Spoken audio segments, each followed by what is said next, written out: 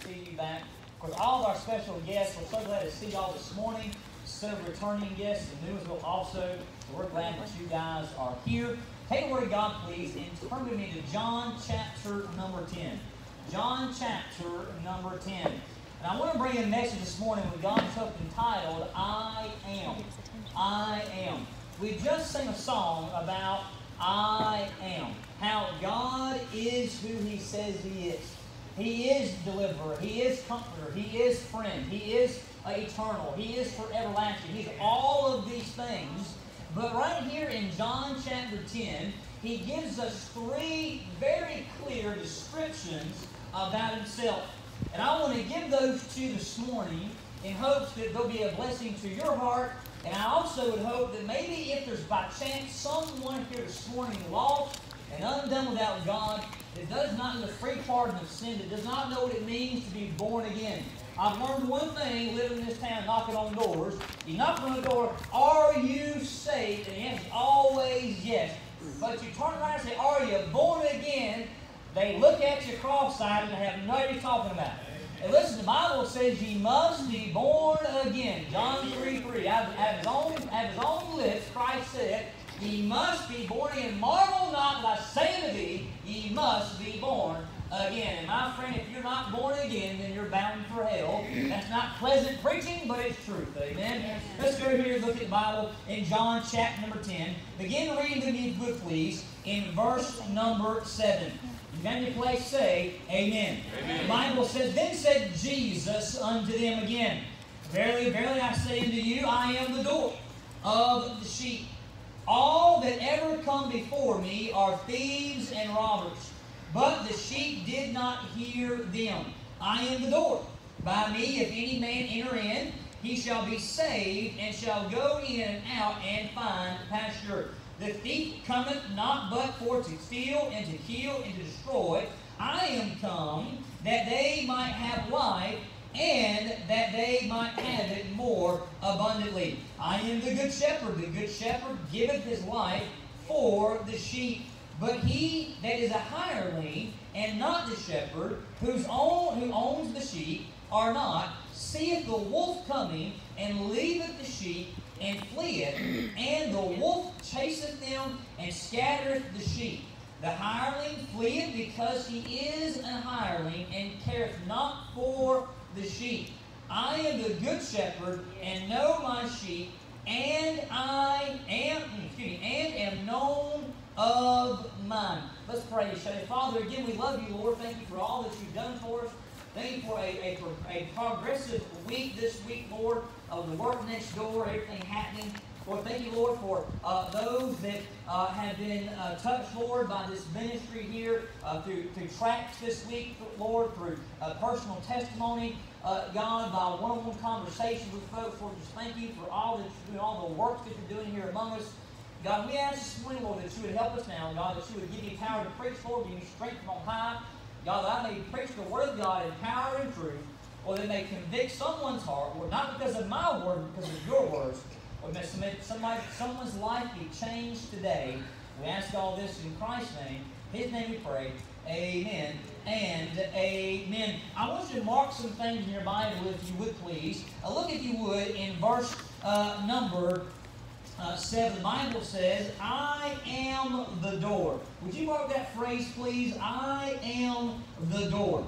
I have you mark that. And also in verse 9, again, Christ says, I am the door. Would you mark that also in your Bible, please? Underline it, box it, put a circle around it, something, know it, so you know it's there.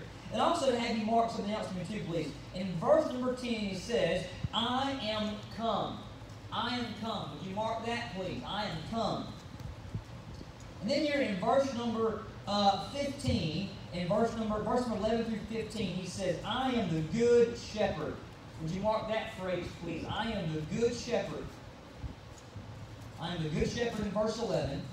And then also in verse number 14, if you would please mark, I am the good shepherd once again. We have here that Christ gives himself three distinct characteristics concerning who he is. People have asked, well, who is Jesus? Nebuchadnezzar said, "Who is this God that shall deliver you out of my hand?" He asked these questions over on Mars Hill, when Paul stood there in Athens on the hill and said, "Listen, I noticed that you have an inscription here, the unknown God. Him I declare unto you." Yes. And he started that creation all the way to the cross of Calvary and declared to them who he was. Have you ever wondered who he is? Have you ever wondered what Christ has truly done and what he sees himself as? And here we have three clear distinctives that God labels himself for us and for our understanding to know exactly who he is and what he has done for every individual on the face of the earth. I want to give you these three characters this morning and give you and how they relate to us and the Savior, our Lord, this morning. Number one, notice who, please. He is the door. He is the door. Look in verse number 7 through 9 again. It says, "Then said Jesus unto them again, Verily, verily, or truly, truly, I say unto you, I am the door of the sheep. I am the door of the sheep. All that ever came before me are thieves and robbers, but the sheep did not hear them. I am the door. By me, if any man enter in, he shall be saved, and shall go in and out, and find pasture." Let's look here, please. I am the door. He is the door. The door, you think about a door does two things. Either lets something in, or it keeps something out. And that door that Christ says, "Listen, I am the door of the sheep." Now, the Lord calls every believer a sheep. Now, why is that? Have you ever thought about a sheep? Now, I do this a lot in preaching, but a sheep has no fangs. A sheep has no claws. A sheep has no camouflage. I mean, it's a big, bright, white, woolly thing, right? It's kind of hard to hide, especially here in southeast Georgia, middle Georgia, where it never snows. Okay, you can't hide. It has no camouflage. It has no instinct to defend itself. It solely and totally depends upon the shepherd for safety. Amen. It always depends upon the shepherd to find pasture. It always depends upon the shepherd to find food, to find help, to find shelter. It is completely dependent upon the sheep. It's like over Matthew chapter 6, where it says, "Why give thought for tomorrow? Let tomorrow give thought for itself. Why worry about things? The Lord knows what we have need of." But I want you to notice that every one of us that have walked through that door of salvation, that entering in of being born again, the Lord says, "Hey, listen, you are my sheep." And look here, if you would please, at what it says in verse number 8. "All that ever came before me are thieves and robbers, but the sheep did not hear them." Listen, once you enter into the door of salvation, you become a sheep of God, a child of God. No one can steal you away from Him.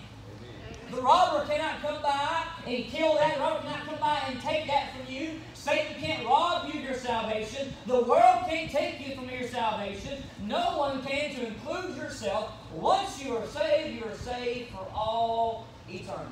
Amen. There was an entrance here that Christ grants to everyone that will simply come in and sup with Him. He says, "Behold, I stand at the door and knock. If I come in, I'll sup with Him, and He'll sup with me." Listen, He's given us an entrance. He's given you a way to get in. Well, preacher, it can't be that simple. Think about how you get in the door. Most doors, you turn a doorknob and you push it over and you pull it to you, and you walk over the threshold, and that threshold of that door in your life will determine heaven or hell. Can I just ask you a question? Would you, if you're not saved this morning, what is preventing you from stepping over the threshold of faith and just trusting God as your personal Savior? What is keeping you from stepping over that one little line and saying, "You know what, Lord, I know I'm lost. I know I'm undone without God. I know I'm going to hell. Open the door and step over it." It's not hard. Well, it can't be that easy. It is. Amen. By grace are you saved through faith. Listen, you have enough faith to trust God that God says, "I'll do what I'll do if you'll trust me." And last time I checked, He's not failed on one single promise. That's right. Not one. Not one. We're all still here. The Word of God is still here. He's alive and well. And everything's going exactly according to plan. Maybe not our plans, but His plans. Everything is going according to plan. We see here this door provides entrance. This door provides a way of escape. This door provides a way of escape. How do I escape? Listen, you escape hell by walking through this door. Yeah. And you gain heaven. You escape hell and you get to enter into the glorious kingdom of God.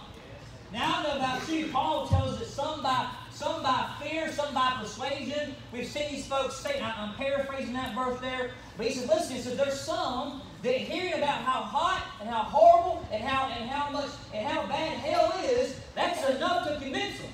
Mm-hmm. It worked for me. I'll never forget, Dr. Carl Warden. We were in Woodbine Baptist Church in Woodbine, Georgia. It was a summertime revival. I was 10 years old. Late night, and he turned red. His vein hit about that far right there. He was spitting and slobbering. And ties undone. He's just laying it down. The whole thing was about how people were going to go to hell and die without Christ unless they got saved. And how bad hell was, how awful hell was, and how that I was going. Because God said, hey, Daniel, yeah, you done that from you? Hey, son, you're lost. My heart began to beat out of my chest. I done a conviction, went home that night, couldn't sleep, crying like a baby. I didn't know what to do. I went and got Dad. Said, I'm going to hell. He took a Bible and showed me how to be saved. I asked you a question. Why won't you step over the threshold?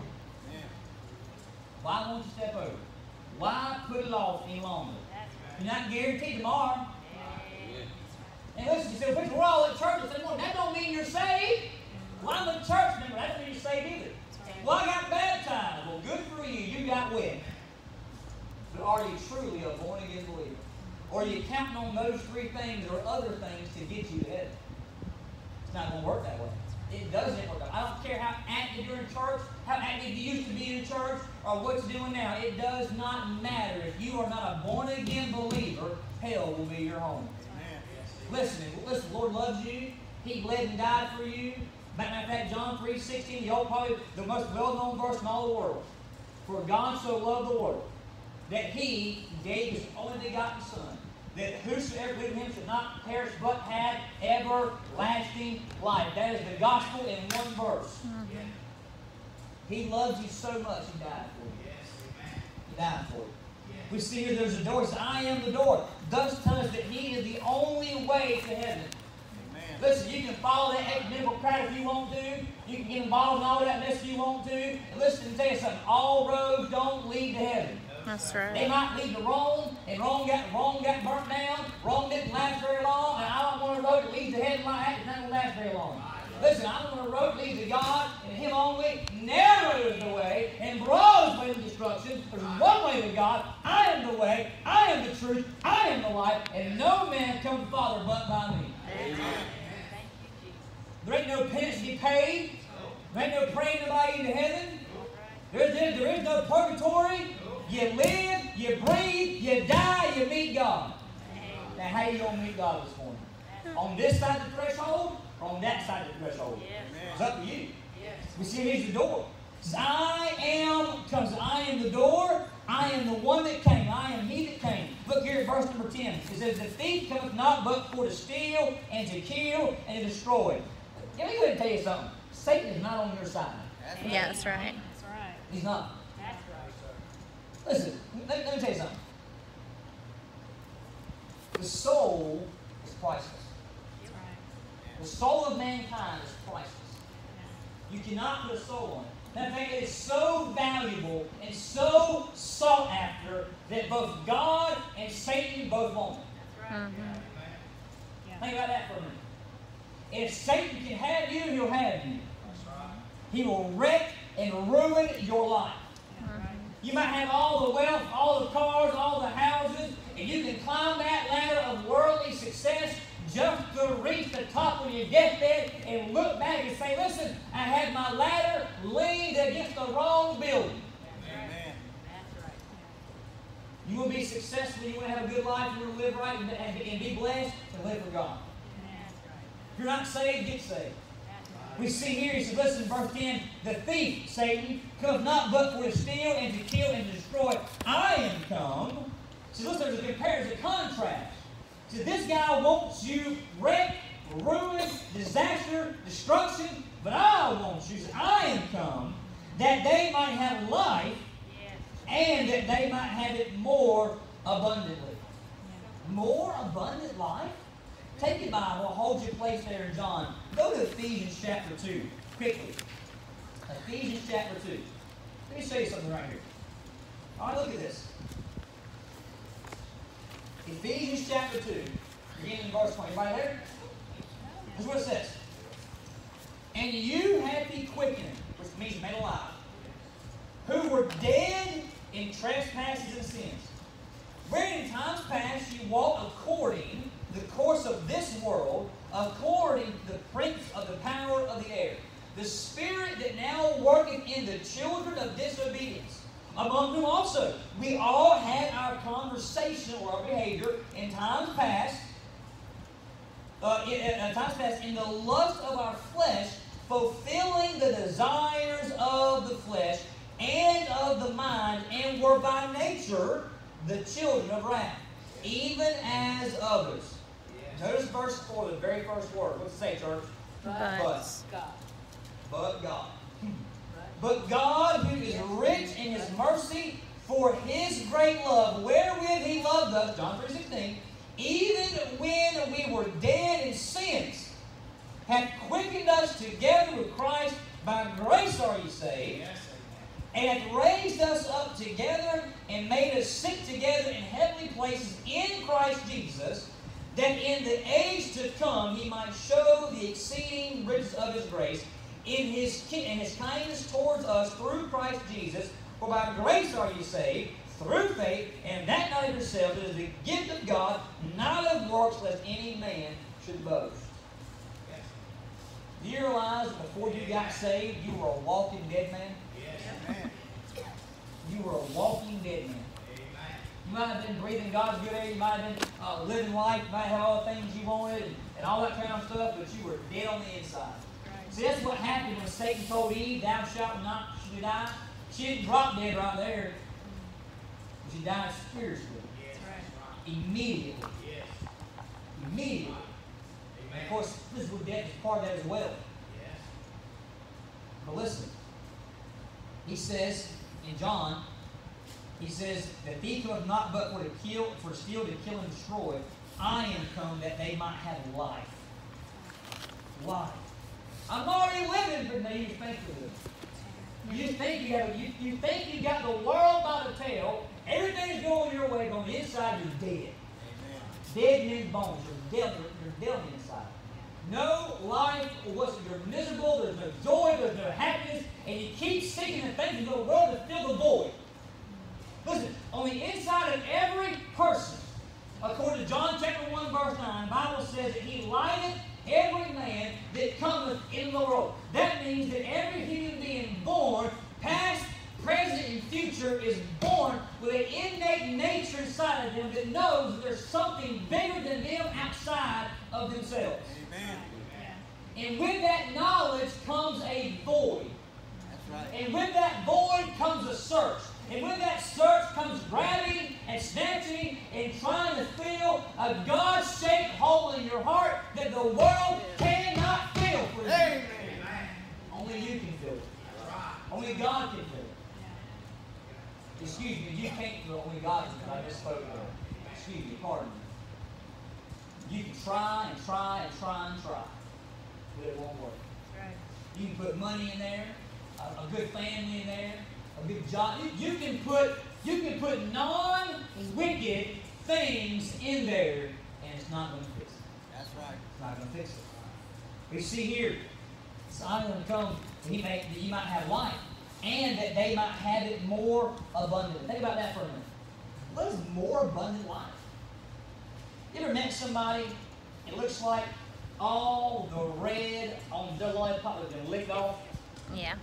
I mean, just like they ate a sack full of lemons. Just not happy, no joy, beat down, depressed. Just they've been wrung out, and just put up. Nobody loves them, nothing. Nobody don't have joy. Listen, happiness is a byproduct of joy. And joy comes from whom? The Lord. The Lord. Right? So if you don't have the Lord, then you're not gonna be happy. Amen. It goes right there. Yeah. Listen. Things make us happy. You ever heard the old saying, money can't buy happiness, it can buy a boat, a truck, and all this kind of stuff, right? Sure, it can. But guess what? That stuff breaks down. It messes up. It costs you more money.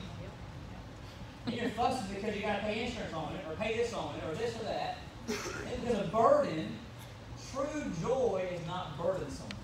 Yeah, that's right. True happiness is not burdensome. Amen. The Lord is never a burden. That's right. And if you don't have Him, then you're not going to be happy. Zion has come that you might have life. And you might have it more abundantly, overflowing, filled to the top, all that you can handle. Hey, guess what? Just being happy. And I believe that God's people ought to be the happiest people ever. Listen, I have more fun asleep than most y'all have awake. The Lord's been good to me. I'm happy. I'm content. I got everything I need. Lord's been looking after me out there for years and years and years and years and years. It has blessed us tremendously. Let me tell you something though. I have life inside of me. I have abundant life within me. That one day it can come out. It can be a flowing well so others can see, hey, there's something different about him. There's something different about her. What is it? Oh, we have abundant life. Well, what is that? Let me tell you what that is. Start talking about Christ. Amen? We see here that we have, he said, I am the door. I am come. And the reason he came was to give us life. For all that would accept him. Hey, God is not racist. Amen. And I'm fixing to blow everybody's mind. God is not white. That's right. Oh. He's not blonde-headed and blue-eyed. He's a Jew. He's got olive colored skin, dark hair, and dark eyes. Give that what the Bible says. He's a Jew. Okay. All right. Oh, did y'all hear about Barnes Noble? I'm gonna hop on I'm gonna tell a rabbit real quick. And we'll shoot him or we'll eat him. Okay, I promise you. We'll get him, catch him, skin him. Barnes Noble took every Bible off the shelf yesterday. Because they said the Bible says there's no such thing as racism, and that's a lie. They called the Word of God a lie. Now, what they don't know is that science in 2016, through the Human Genome Project and Ancestry.com, have y'all ever done that before? Anybody done that before? Okay, do a little swab thing and send it off. Did y'all do that? Okay, when you did that, you signed over your DNA to the government. In case you didn't know that. And what they did is they took that DNA along with everybody else that did that, and they discovered one thing. You know what it was? That it all came from two people. That's right. Now, for 2,000 plus years, God's been saying, hey, y'all came from Adam and Eve. But yet science, the Bible has proved science. Science finally caught up with it, but yet they call it a lie. Yeah. Listen, I have a daughter. My wife was blonde-headed and blue-eyed. At least she was blonde-headed before she got married. It's gotten darker over the years. It's gotten not light, it's gotten darker. Listen, we are as white as day is long. But my middle daughter has dark skin than we both do. Listen, there's one race, the human race. In fact, science calls it the Adamic gene. Yeah. Look it up, Google it, it's all there. Yep. All right? So how can they say the Bible is a lie? Listen, God is not a respecter of persons. He will save anybody that will not only say, hey, I want to be saved. That's right. I believe you. I trust you. I want you. Amen. I think it's a wonderful thing, amen? Amen. We see here this, I says, I am the door and I am come. And then lastly it says, I am the shepherd. I am the shepherd. Aren't you glad that God doesn't save you and improve the wolves? Yes. Isn't that wonderful? It's a great thing, isn't it? You see, look at verse number 11, the Bible says, I am the good shepherd. The good shepherd. Not just a shepherd, but I am the good shepherd. I am the good shepherd. The good shepherd giveth his life for sheep. But he is a hireling, and not the shepherd, whose owns the sheep are not, seeth a wolf coming, and leaveth the sheep, and fleeth.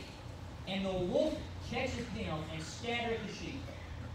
The hireling fleeth because he is a hireling, and careth not for the sheep.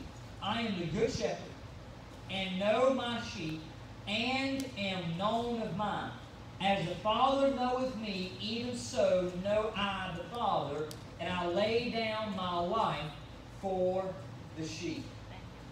Listen, when God saves you, God stays with you. He leads you, He guides you, He directs you. This morning, I want you to see the progression, if you would, please. So here we have it. We have, I am the door of the sheep. I'm the gate. So when the sheep come through the gate, we come through the gate of salvation, we are now His sheep. We're now saved. All right? Right. And then He says, I am come that you might have life more abundantly. He then gives you life more abundantly through that salvation, through that daily walk with God. But then He says, I am the good shepherd. And that tells me a whole lot about the shepherd. The shepherd, again, is the one that leads, guides, directs, protects, shelters. Listen, the leading of God is not some fairy tale thing. Right. Yeah. But here's the harsh reality about us following God in our Christian lives, is most of us don't know what His voice sounds like. Yeah. Right. Yeah. Yeah. Look here with me, please. The Bible says, in verse number 27 of the same chapter, my sheep hear my voice, and I know them, and they follow me. My sheep hear my voice, and I know them, and they follow me. Do you know the voice of God this morning? I've been asking this question a lot. God keeps bringing me back to John a lot this past month, past few weeks. I don't know why. And maybe it's somebody to wake up and know what God's voice sounds like.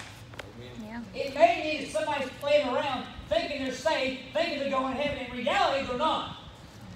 You might want to check up on yourself a little bit here. You might want to ask God, am I truly born again, or am I trusting in something else? Or maybe it's somebody battling to make a decision, but yet they don't even hear the voice of God in their life. Listen, they hear my voice, and they know me, and they follow me. Ask this morning, do you know the voice of God? We see here again, it says, I am the shepherd, I am the way, I am the truth, I am the life. They know me, they follow me, I protect them. Look here, good please, in verse number 9 again. So I am the door, by me, if any man enter in, he shall be saved, and shall go in and out and find pasture.